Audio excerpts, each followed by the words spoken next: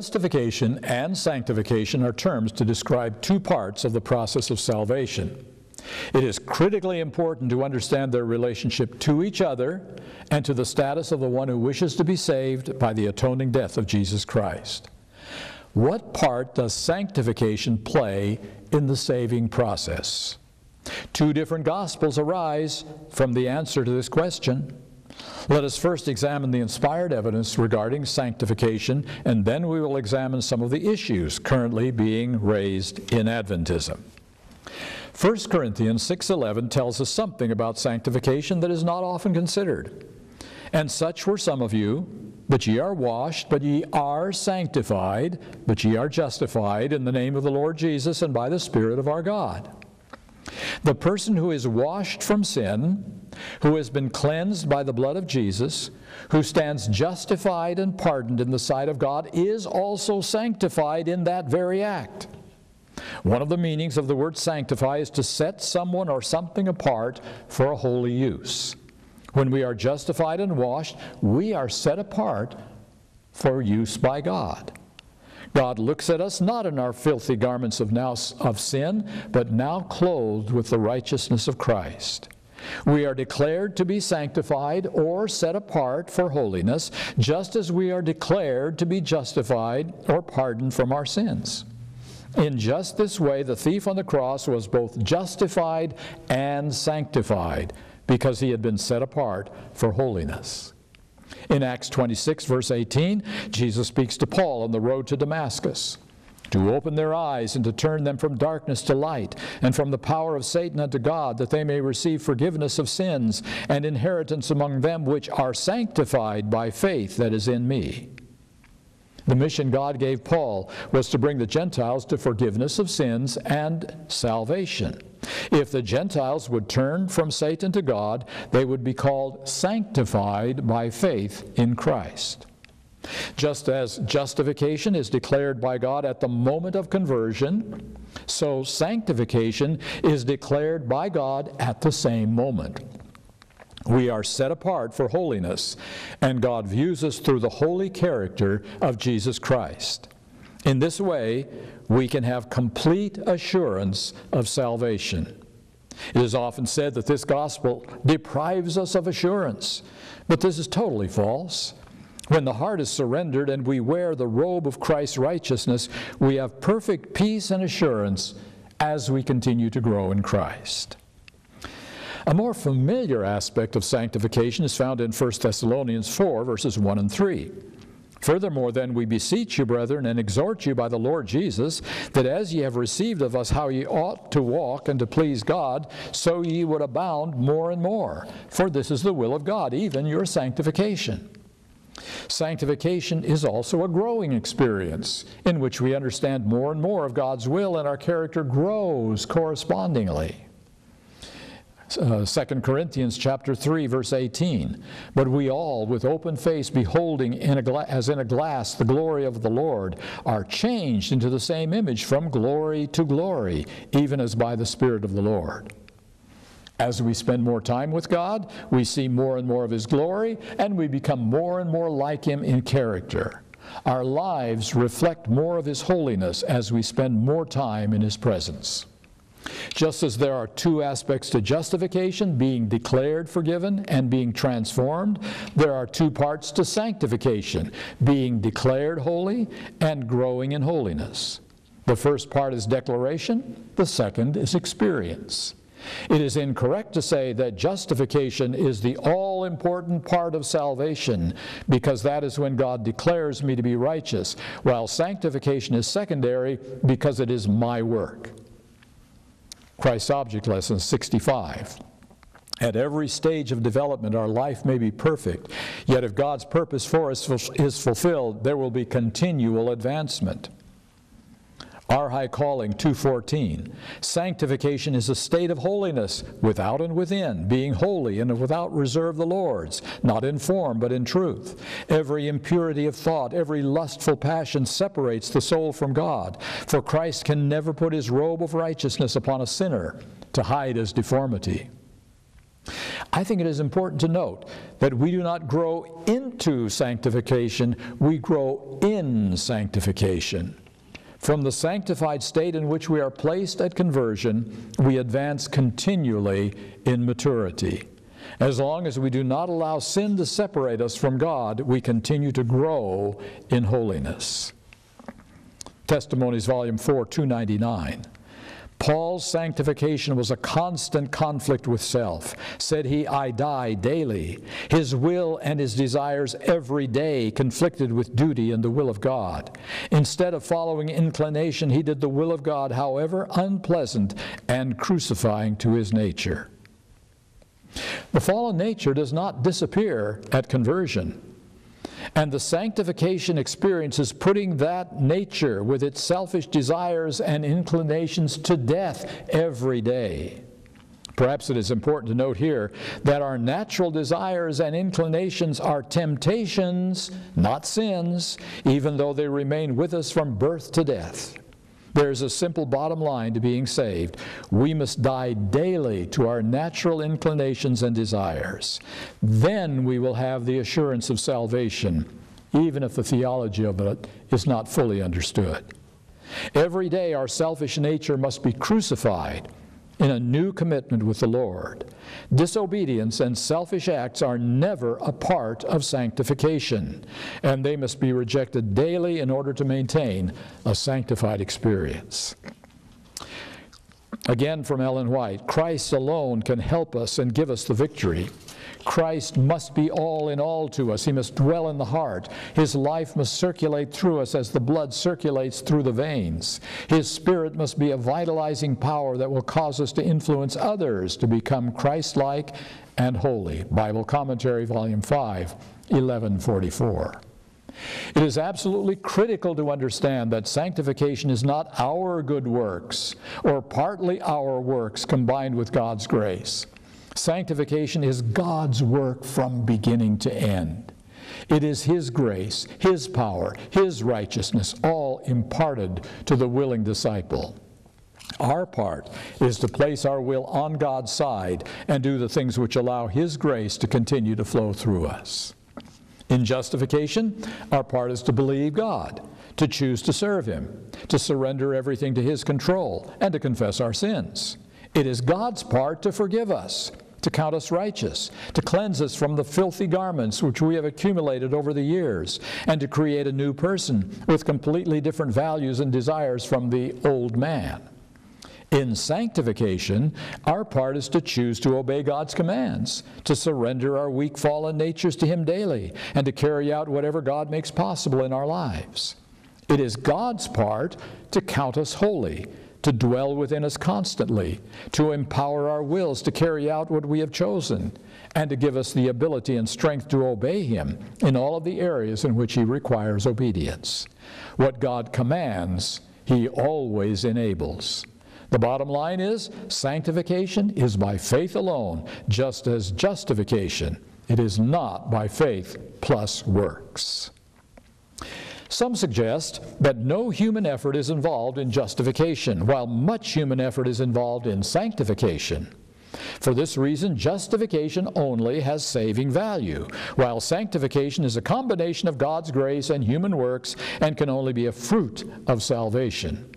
The reality is that exactly the same kind of human effort is involved in both justification and sanctification. Mount of Blessing 141 and 142, the battle which we have to fight, the greatest battle that was ever fought by man, is the surrender of self to the will of God, the yielding of the heart to the sovereignty of love. The victory is not won without much earnest prayer and humbling of self at every step. Our will is not to be forced into cooperation with divine agencies, but it must be voluntarily submitted. The resistance of the natural heart to surrender means that an intense struggle will take place before we submit our wills to God. This struggle will take place before our justification and our new birth. There is an internal conflict when we want to leave the service of Satan for the service of Christ, and this involves painful effort. Both justification and sanctification involve a struggle against selfishness and pride. Both justification and sanctification are by faith alone, but neither are without effort. From Ellen White again, to renounce their own will, perhaps their chosen objects of affection or pursuit, requires an effort, at which many hesitate and falter and turn back. Yet this battle must be fought by every heart that is truly converted. We must gain the victory over self, crucify the affections and lusts, and then begins the union of the soul with Christ. After this union is formed, it can be preserved only by continual, earnest, painstaking effort. Testimonies, Volume 5, 47 and 48. Notice that this effort comes before we can begin our walk with Christ in the new birth. And more effort is needed to preserve our walk with Christ in the growing process. Surrender, whether in justification or sanctification, is a life and death struggle because self does not want to die. The greatest effort involves the perennial struggle to subdue self-will. Human effort is a part of the saving process from beginning to end. It might even be argued that more effort is needed before justification can take place than in sanctification, when God has created a new heart within us in the new birth. The real struggle is to surrender the will to God. The greatest effort we will ever exert in this world is to be justified by faith. The danger in human effort comes when we try to earn our salvation by human rules, or when we try to do God's part in the saving process with our human abilities. It has become quite popular to say that sanctification is a fruit of the gospel. In other words, we have been saved by justification alone, and sanctification is the fruit or result of our being saved. Once our salvation has been accomplished up front, then the process of sanctification continues for the rest of our lives. This perspective has been expressed well in a book entitled Beyond Belief by Jack Sequeira. The objective gospel, the imputed righteousness of Christ, is what qualifies us for heaven, both now and in the judgment. The subjective gospel, the imparted righteousness of Christ, does not contribute to our qualification for heaven. It gives evidence of the reality of Christ's imputed righteousness in the life. Justification means all of Christ's righteousness that He provided for us, so that nothing more is required of us to qualify for heaven. The righteousness God obtained for all humanity in Christ, justification, is full of merit.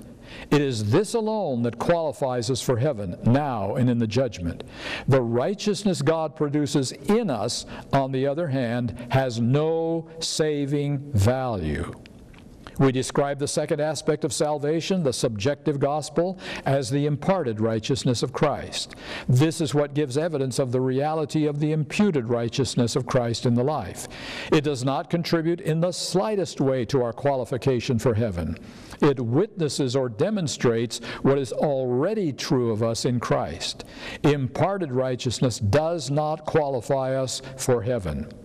The gospel of faith plus works, or justification plus sanctification, is at the heart of Roman Catholic theology. It is a subtle form of legalism.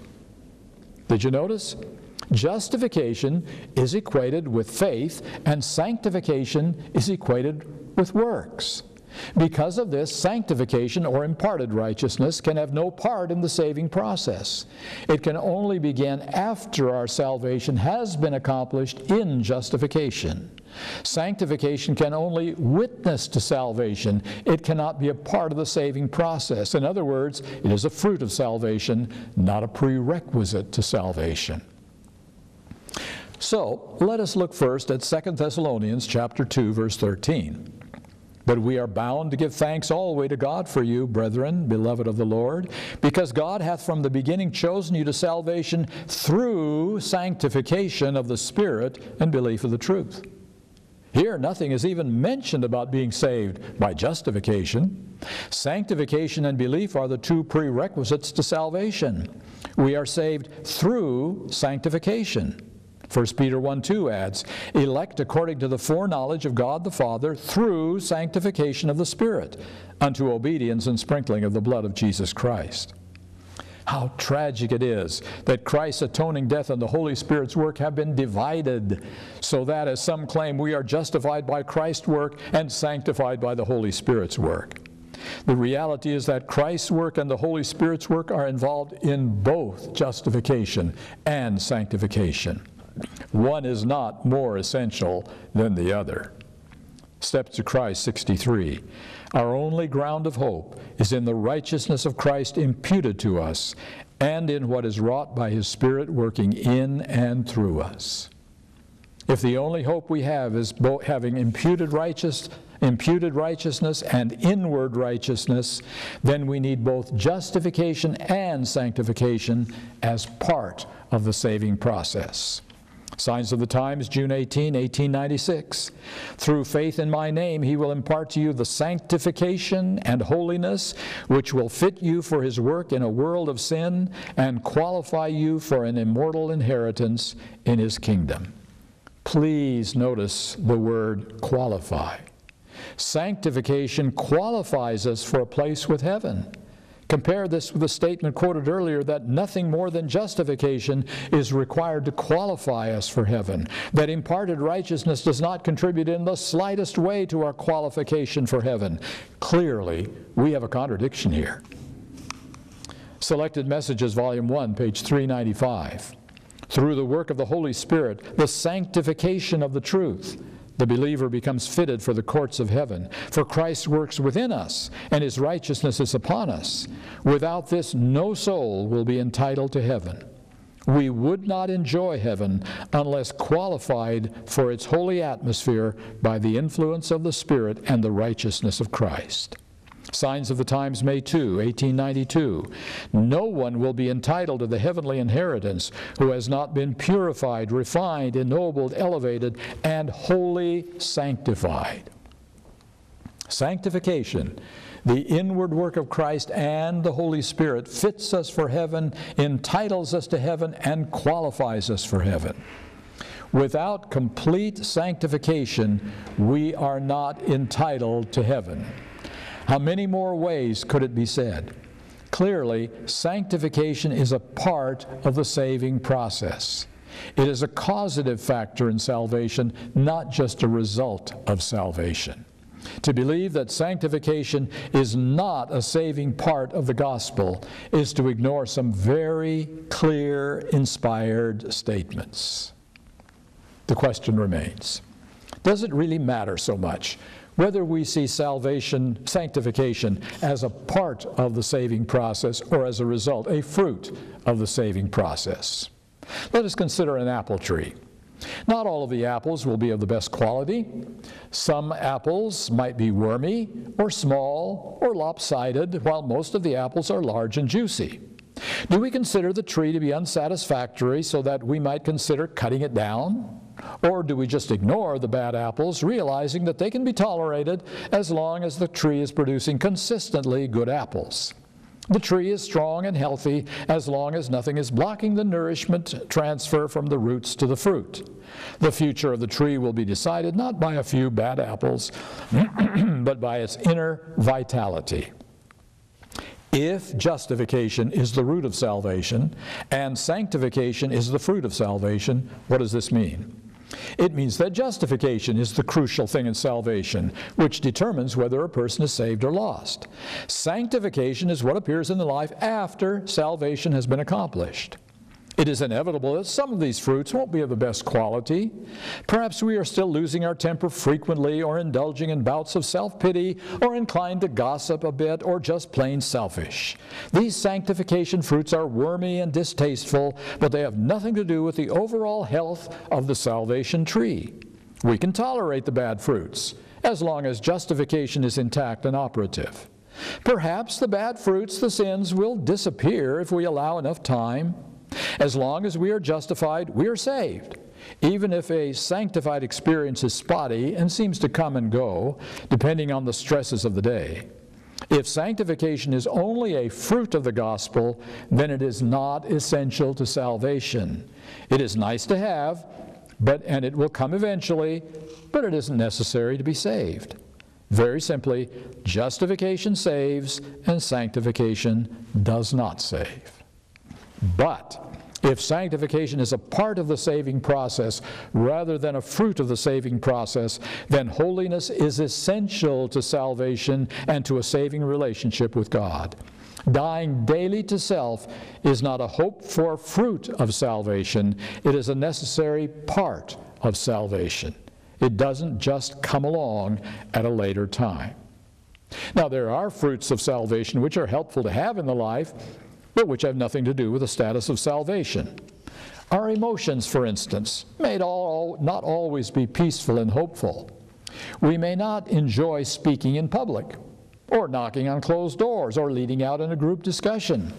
All of these are fruits or results of being saved.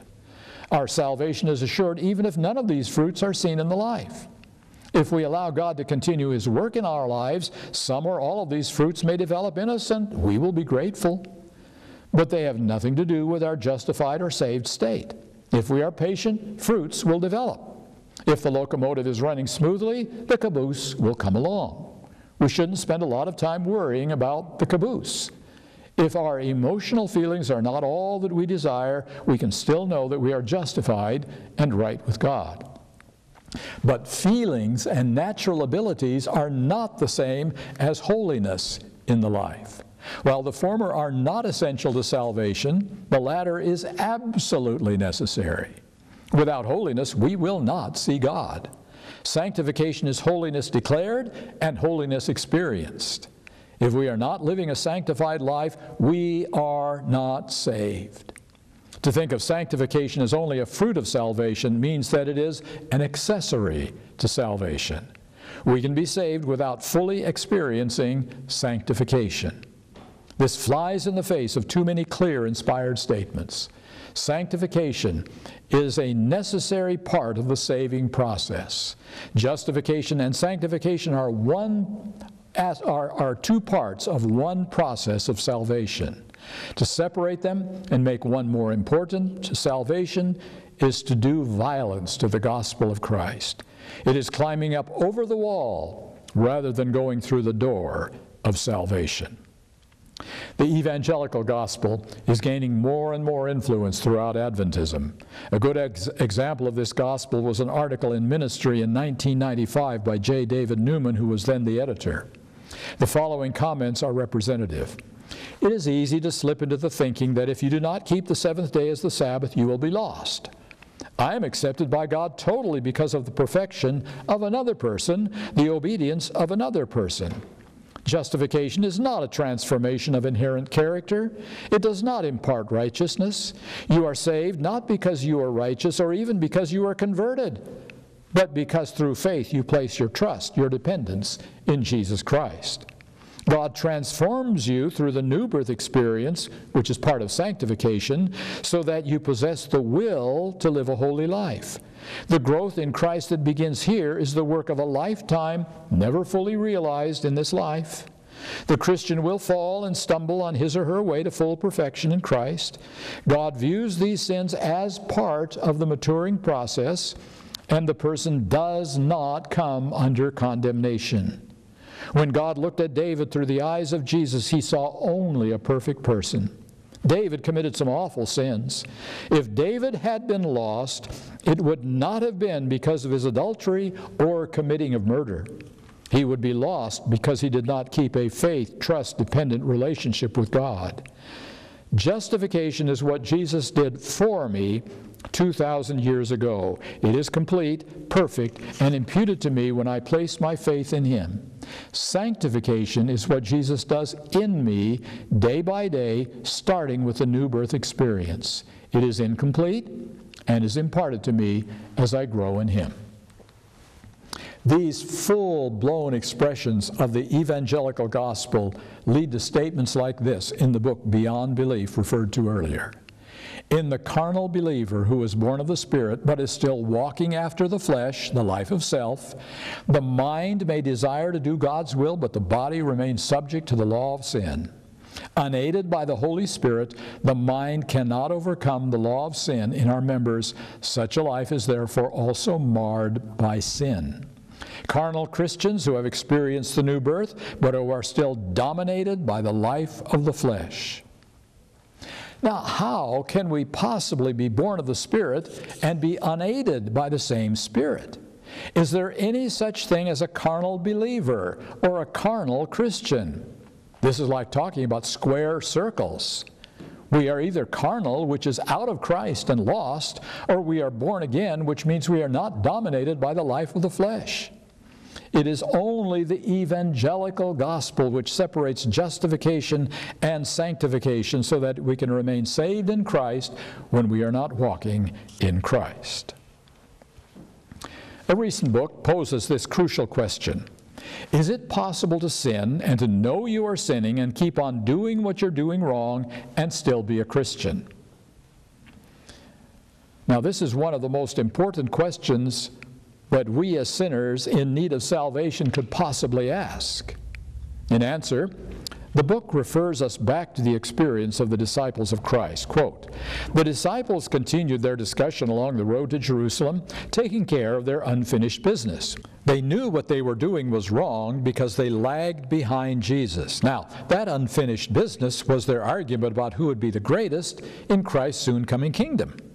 Now, these disciples, remember, had been forgiven by Jesus, brought into a special relationship with Jesus and set apart for a special work by Jesus. They had been justified, but their sanctification was not working very well at the moment. They were not experiencing holiness at the moment. So now we continue this illustration. From this scripture lesson, we see that the disciples were guilty of sin. What sin? The sin of pride. Pride is one of the worst sins in God's eyes. So the sin of which the disciples were guilty was not only sin, it was a bad sin. And they knew it was wrong, and they knew what they were doing, and they kept right on doing it. That qualifies in my definition as known sin, continuing sin, habitual sin, cherished sin, persistent sin. On the basis of this Bible story, we can conclude that it is possible to have a relationship with God going on and to have a known sin going on in your life at the same time. The concept here is that since the disciples had been justified and they were following after Christ, the fact that they were willfully sinning did not invalidate their relationship with Christ. In this gospel, the only way one can lose his or her salvation is to reject Christ and justification. As long as one is professedly following Christ and has been justified, the state of one's sanctification is irrelevant to one's saved status. Since the disciples had not denied Christ or justification, they were just not exhibiting the fruits of salvation very well. The absence of a sanctified heart with pride and jealousy controlling the life did not disqualify them for heaven, according to this view. And do we remember that Lucifer was cast out of heaven for holding pride and jealousy in his heart? This is the result of the gospel teaching that says that only justification is necessary for salvation, while sanctification comes along later as the fruit of salvation. We find similar teachings in that book, Beyond Belief. Many sincere Christians are trapped in a subtle form of legalism, living in fear and insecurity. Every time we fall or sin, we become unjustified. This is another common misunderstanding about justification. It is a monstrous teaching that has no support from the Word of God. If we believe that we lose our justification in Christ each time we sin, we completely invalidate the truth of justification by faith. Stumbling under grace, falling into sin, does not deprive us of justification, neither does it bring condemnation. In this gospel, the disciples were just stumbling under grace. So they remained justified and saved while the spirit of Satan was controlling their hearts. This is the result of the teaching that only justification qualifies one for salvation, while sanctification is an add-on experience once one's saved status has already been secured. Is there any wonder that we're having a hard time with lifestyle issues in Adventism today? If jewelry and immoral movies and rock music are only add-ons to salvation, then why make such a fuss about them? Especially our young people are hearing this message very clearly. Our reasoning about being a good witness or a mature person or a better example are very weak and ineffectual against the glamour of sinful activities. If they hear constantly that you are still in Christ and saved while participating in sin, then sin is not nearly so ugly anymore.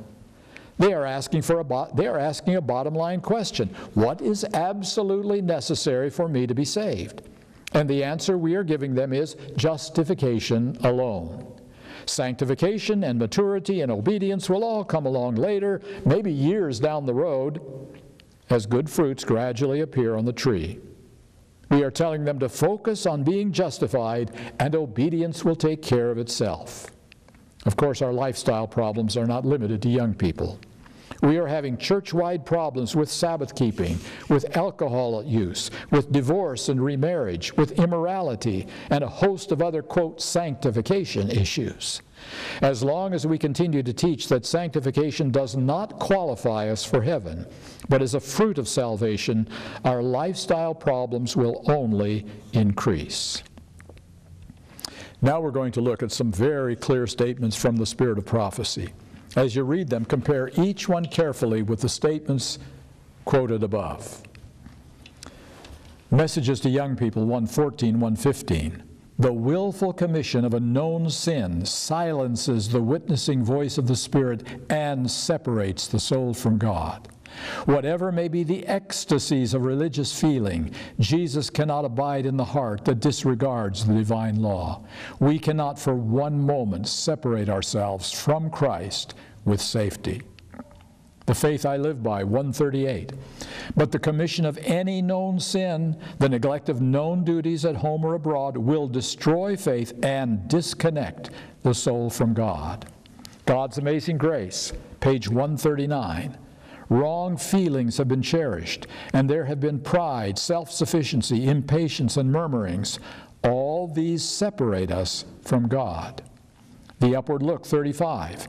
Satan exults when we are overcome, and the spirit of impatience and fault-finding is indulged. This grieves the Spirit of God and separates us from our strength.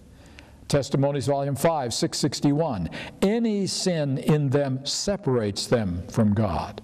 Our High Calling, 2:14.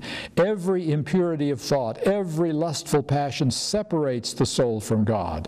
For Christ can never put his robe of righteousness upon a sinner to hide his deformity. Letter 55, 1886. Well may the question be asked with earnest, anxious heart, is envy cherished? Is jealousy permitted to find a place in my heart? If so, Christ is not there. Review and Herald, July 12, 1887.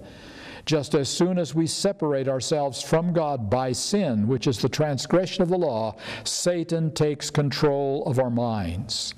Review and Herald, March 27, 1888. The least regard for iniquity cherished in the heart will sever us from the communion and help of heaven.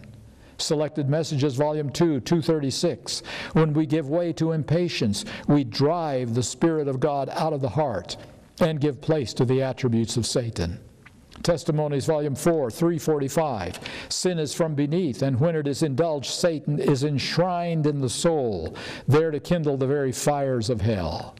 Review and Herald, July 9, 1908. If we give him, Satan, the least encouragement, he will take possession of the mind. And then, although we may even think that we are being wonderfully led by the Lord, we shall be deceived.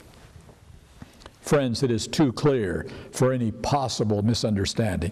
Sin separates us from God. When sin is cherished, Satan takes control of the heart, and the Spirit of God is driven out.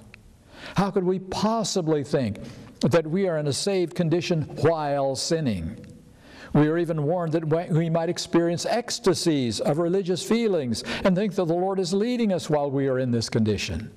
Self-delusion and rationalization are major components of Satan's attempts to deceive us into a false sense of security. There are some equally clear statements about our justified status while sinning. Selected Messages, Volume 1, 397. It is by continual surrender of the will, by continual obedience, that the blessing of justification is retained. My Life Today, 250. No one who truly loves and fears God will continue to transgress the law in any particular. Whatever his profession may be, he is not justified, which means pardoned. Selected Messages, Volume 1, 366. In order for man to retain justification, there must be continual obedience. Review and Herald, September 4, 1883. We should not be satisfied until every known sin is confessed. Then it is our privilege and duty to believe that God accepts us. Testimonies, Volume 4, 623. Every transgression brings the soul into condemnation and provokes the divine displeasure. It is crystal clear that the justified state and obedience are as closely linked as are hydrogen and oxygen in water. Where obedience is missing, there is no justification. Only when our sins is confessed, which is while we are not participating in them, are we accepted by God. Every sin we choose to commit carries with it the penalty of condemnation. No matter how ingenious the interpretive devices, the evangelical gospel cannot be supported from the spirit of prophecy. While the disciples were arguing about who was the greatest among them, while their hearts were filled with pride and jealousy, they were in an unsanctified, unjustified, unsaved state. Only upon repentance and confession could their salvation be restored. The disciples simply did not maintain a steady relationship with Christ until after Pentecost. Ministry of Healing, 180. Christ's life declares that humanity, combined with divinity, does not commit sin. Isn't it easy enough to understand that the divine-human connection in Christ makes sin impossible as long as the connection was maintained? Then why would the divine-human connection in us be any different? Will the divine nature in us commit sin when it did not in Christ? So when I am sinning, it is clear that I have broken the connection somehow, and my first priority should be to restore that connection. Youth's Instructor, February 10, 1898. Harshness, roughness in words or in manner, evil speaking, passionate words cannot exist in the soul that is looking unto Jesus. In other words, un-Christ-like behavior and a genuine relationship with Christ are incompatible. We can have one or the other, but not both at the same time. Perhaps it is good for us to look at the bigger picture here. Sin is not just about me and my salvation. Sin is dishonoring God and proving that Satan is right in the great controversy when he says that God's law cannot be obeyed, particularly by those who have fallen natures. How can God be vindicated when His people are proving Satan right a good share of the time? This is why the sins of believers are far more serious than the sins of unbelievers. They are showing that God's law and His power are no match for the deceptions of Satan. Unless the divine human connection shows that God's grace has more power than Satan, what is the point of it all? Justification and sanctification are God's way of revealing His power to transform and restore, not just to forgive and overlook. Legalism has been a serious problem for Adventists, but now we face an even more serious problem. False assurance is going to destroy far more Adventists than legalism ever did. False assurance is currently our greatest enemy and Satan's most successful deception. And false assurance feeds off of the evangelical gospel that justification saves, while sanctification is only the fruit of salvation. Now, all of this could be very discouraging for us, except for one thing: God's love. God is not looking for ways to reject us. He is the seeking God, the one who will not let us go even when we are rebelling against Him. While He cannot save us in sin, He will continue to love us and draw us back to Him. When we fall into sin, there are two ways that we can deal with our sin. The human way, Satan's way, is to justify our sin and excuse it. That is the way of separation from God, and there can be no salvation while separated from Him. The right way to deal with personal sin is to recognize it for what it is as soon as it happens within us. We see that once again we are dishonoring God and vindicating Satan, and we fall on our knees immediately in deep repentance. There's only one thing that should scare us in this mortal life, and that is watching our hands slip out of the hand of our Heavenly Father. Immediately we should ask God to reach down and grasp our sinking hand and pull us to safety again. Nothing matters, not ego or reputation or image, except reconnecting with God. As long as the connection is maintained, we can have full assurance of salvation. This means that we have to deal with sin, not just assume that it will go away. We need to allow God to fix the sin problem in us. Signs of the Times, February 15, 1892. Just as soon as you commit sin, you should flee right to the throne of grace and tell Jesus all about it. But what about the person who sins and doesn't have a chance to repent before he dies? Perhaps he loses his temper and is killed in a car accident. We have come up with all kinds of theories to cover that hypothetical situation. Our favorite theory seems to be that God sees the general direction of his life and so ignores his loss of temper.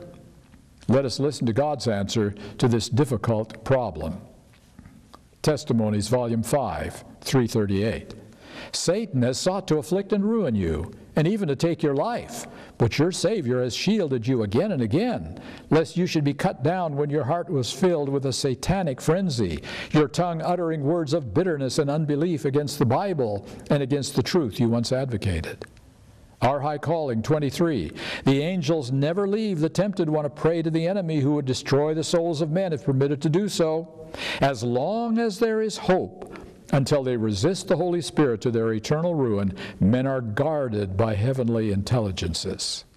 Testimonies, Volume 1, 345. If they yield to the enemy and make no effort to resist him, then the angels of God can do but little more than hold in check the host of Satan, that they shall not destroy until further light be given to those in peril, to move them to arouse and look to heaven for help. The answer lies in the love of God, not in the evangelical gospel. We are not saved while sinning, but God will protect us as long as there is hope of repentance. God protected the disciples while they were sinning. He protected David while he was sinning, and he will do no less for us. The sincere person will have a chance to repent before death. That is God's promise. And we should trust in that rather than in false gospels. Anyone who assures you that there is safety in disobedience is teaching a false gospel, which is far more serious than a false day of worship. There will be many people in heaven who have never kept the Sabbath, but there will be no disobedient people there. This is why Satan is desperately trying to substitute a false gospel for the real one. He doesn't have to destroy the Sabbath, or soul sleep, or the second coming. All he has to do is to destroy the gospel of Adventism, and he has sealed our doom, because there is simply no way for Adventism to complete its mission without the everlasting gospel. This is how he is attempting to deceive the very elect today. The elect are hearing those whom they have trusted and respected proclaim a false gospel, and it is very persuasive. May God help us in this emergency. Some wonder how they can discern between truth and error when there are credible people teaching opposite things. The best way to judge a teacher's work is not by what he or she says. The best practical way is to determine truth and error is to watch the net effect of the message on those who believe it. Don't focus on a few extremists who take the message into fanaticism, but look at what is happening generally among those who are accepting the message. The evangelical gospel has been having a strong impact on the Seventh-day Adventist Church for about 30 or 40 years. So it is appropriate to examine the results of this gospel in the lives of church members. A number of church analysts have warned that we are not passing on the torch very well to the coming generation. We are teaching the next generation how to be Christians, but not the vital place of Adventism in the fulfillment of prophecy. We are blending into the mainstream of Christianity. As one person put it, we are becoming one more gray church in a sea of gray churches. Adventism has long been known for its high lifestyle standards, But we have become so afraid of legalism that we have been eliminating these standards one by one. We are allowing the values of popular culture to replace the values which Adventism has held for its first 100 years. In short, we are in serious danger of losing our identity, our reason for existence. The concepts of the final atonement and the vindication of God are not only ignored, but actively opposed. It is my opinion that these effects are the direct result of the popularity of the evangelical gospel among us today. This gospel is producing its fruits. It teaches that doctrines and standards are not essential to salvation. All that is important is a relationship with Christ. If we allow this gospel to continue to invade Adventism, we are destined to preside over the slow death of a God-ordained movement of prophecy. In an Adventist Review article, Robert Falkenberg directed our attention to an individual who had no connection to the Seventh-day Adventist Church, but who had something vitally important to tell us. When Christ calls a man, he bids him come and die. These words become even more powerful when we realize that they were chiseled out by a young German theologian named Dietrich Bonhoeffer, who was murdered by the Nazis in the late days of the Second World War. Though he could have enjoyed a safe, comfortable professorship at some American seminary, Bonhoeffer instead lost his life fighting a regime he viewed as antithetical to every principle of Jesus Christ. Arrested for his anti-Nazi activity, Bonhoeffer sat in a Gestapo prison for 2 years before he was hung by his neck in early April 1945, a week before the Allies liberated the camp. Better than most, Bonhoeffer understood the meaning of his own words, when Christ calls a man, he bids him come and die. In this statement, Bonhoeffer captured the essence of Christian discipleship, which is death to self and complete surrender in faith and obedience to the will of God. In his landmark book, The Cost of Discipleship, Bonhoeffer said some things which we in Adventism need very much to hear today. Cheap grace is the deadly enemy of our church. We are fighting today for costly grace. Now, what exactly did he mean by cheap grace? He continues, the only man who has the right to say that he is justified by grace alone is the man who has left all to follow Christ. Such a man knows that the call to discipleship is a gift of grace and that the call is inseparable from the grace. But those who try to use this grace as a dispensation from following Christ are simply deceiving themselves. Bonhoeffer focused especially on what had happened to the Christian church because of cheap grace. Again, his words.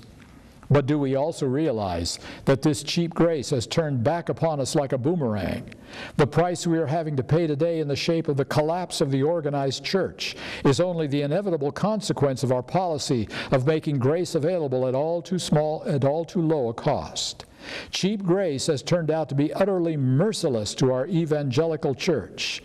This cheap grace has been no less disastrous to our own spiritual lives. Instead of opening up the way to Christ, it has closed it.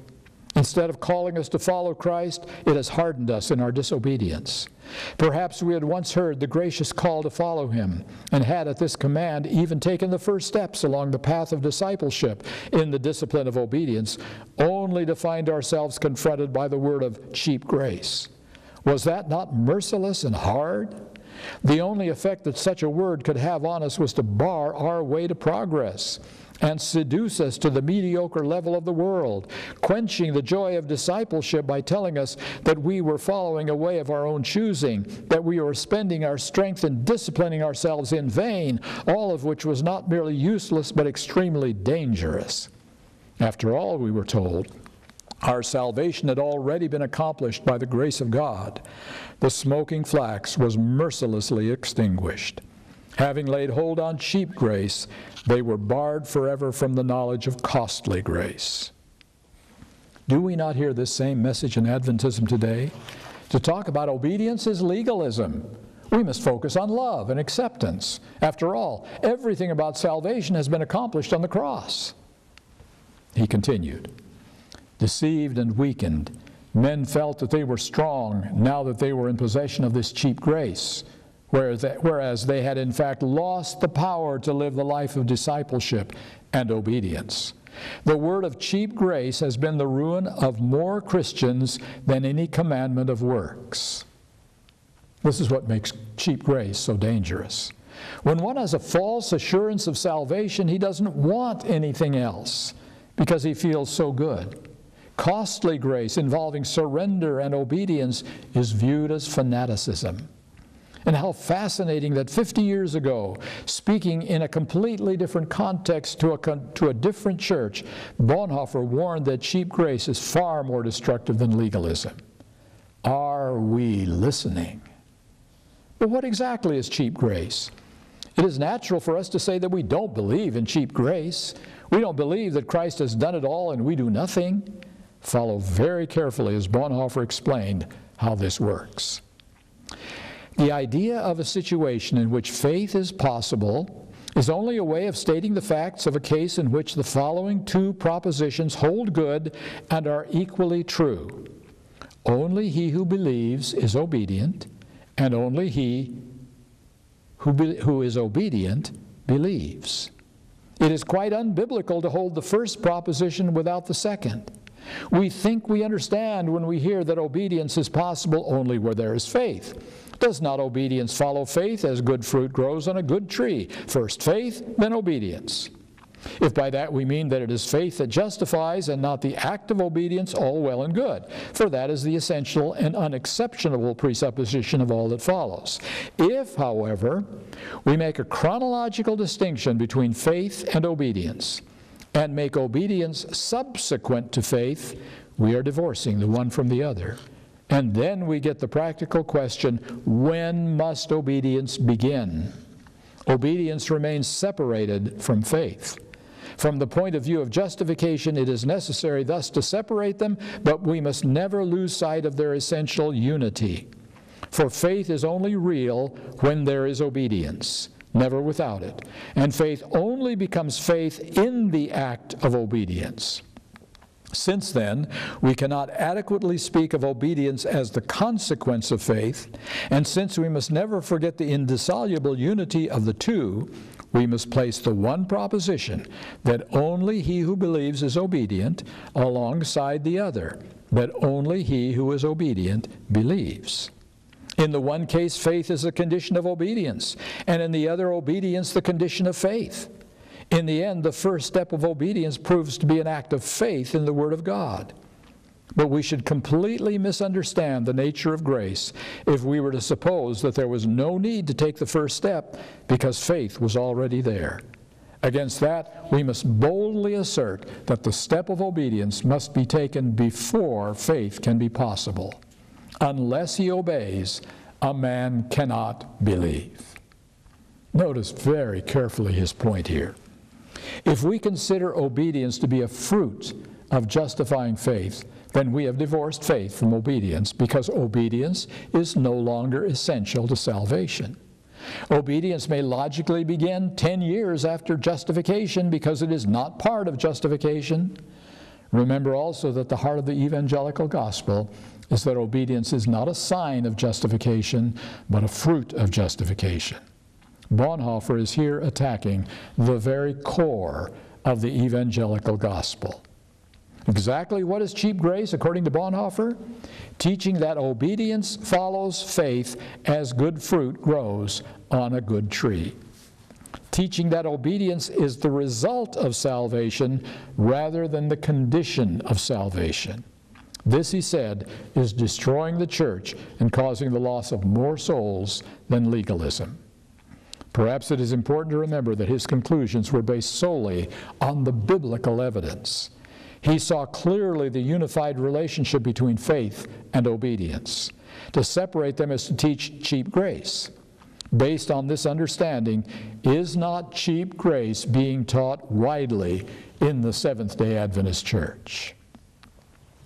How important it is to remind ourselves again that faith is only real when there is obedience, and faith only becomes faith in the act of obedience. Obviously, then, obedience is the condition of there being faith at all. The Bible is full of examples of this close relationship, from Abel to Noah to Abraham to Christ our Savior. It is only by artificially ripping apart the obvious evidence that we can construct an evangelical gospel. The Bible simply does not substitute love for holiness. True love and holiness go hand in hand as we separate from all uncleanness and impurity. When we lose the desire for personal holiness, the doctrine of sanctification is gone. Inspiration reminds us that, quote, holiness of heart and purity of life was the great subject of the teachings of Christ. Perfection, holiness, nothing short of this would give them success in carrying out the principles he had given them. Testimonies, Volume 2, page 445. I would recommend the following practical suggestion about personal involvement in the justification-sanctification process. Testimonies, Volume 5, 514. It is for you to yield up your will to the will of Jesus Christ. And as you do this, God will immediately take possession and work in you to will and to do of His good pleasure. Your whole nature will then be brought under the control of the Spirit of Christ, and even your thoughts will be subject to Him. You cannot control your impulses, your emotions as you may desire, but you can control the will, and you can make an entire change in your life. By yielding up your will to Christ, your life will be hid with Christ in God and allied to the power which is above all principalities and powers. Even if theological distinctions might be difficult to understand, we can do this. We can yield the will to Jesus. We can allow Him to take full possession of our lives. We can allow Him to do His good work in us. Only in this way will we have any power over our fallen natures and Satan. If we will only yield up the will daily to Jesus, we will have power beyond our ability to explain, and we will not have to rely on a false gospel to give us a false assurance of salvation. God's way is always better than human devisings. May the gospel of Abraham and Jesus and Paul be our gospel today.